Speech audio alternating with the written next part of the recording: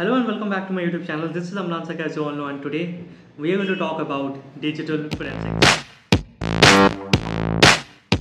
What is digital forensics? In a very layman language, in a very simple language, digital forensics is that particular field of forensic science in which it deals with the analysis or examinations of evidences that are in digital form. By digital form, I mean any evidence, any sort of evidence which are in the electronic form, and the analysis of those evidences or examination of those evidences comes under the field of digital forensics. It is in a very layman language. This is what digital forensics is all about. Now, who all can study digital forensics?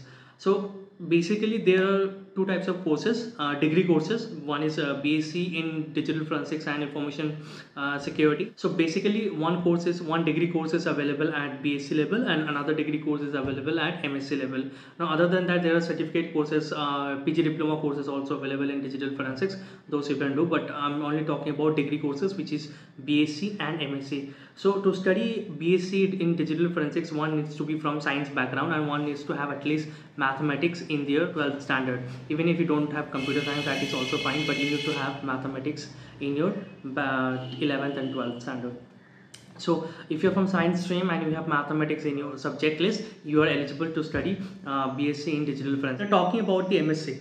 In MSc, those who are from BSc, those who are from science background in their bachelors, basically from BCA or BSc in IT or BSc in computer science or BSc in electronics, mathematics, or BE, BTech in subcomputer science, electronics, electronics and communication, IT, or BSc in forensic science with computer forensics. Only few colleges, only a few, one or two I guess, in which BSc forensic science students with computer forensics are eligible to study MSc digital forensics. Now talking about the scope and employment opportunities in particular field. Now this is one of the very few forensic science field where placement opportunities are available, where one can have placements.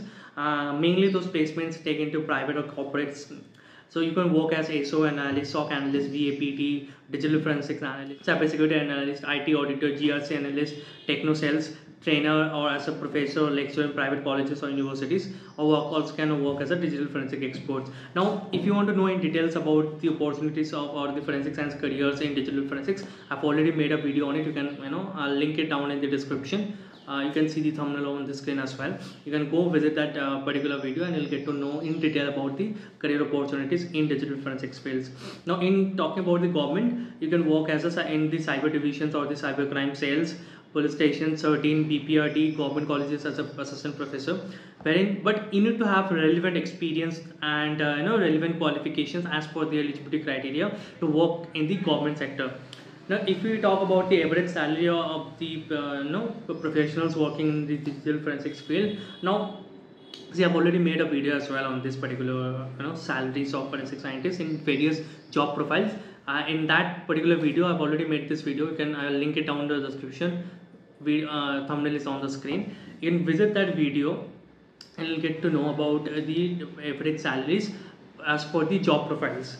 Now last section of particular this video is that which are the colleges where we can study digital forensics and from where some sort of placements can happen. So number one is NFSU, National Forensic Science University, RRU, Rashtriya Raksha University, there is Gujarat University, Calicut University, Madras University. Now these are some prominent university wherein digital forensics is being taught and some sort of placement assistance and placements take place.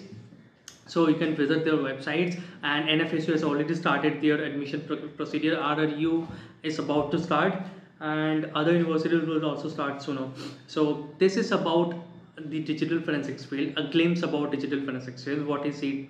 I know what are the scopes and what are the colleges and job profiles and the average salaries. So if you like this video, please give it a thumbs up, share it among your friends, and please subscribe to my channel.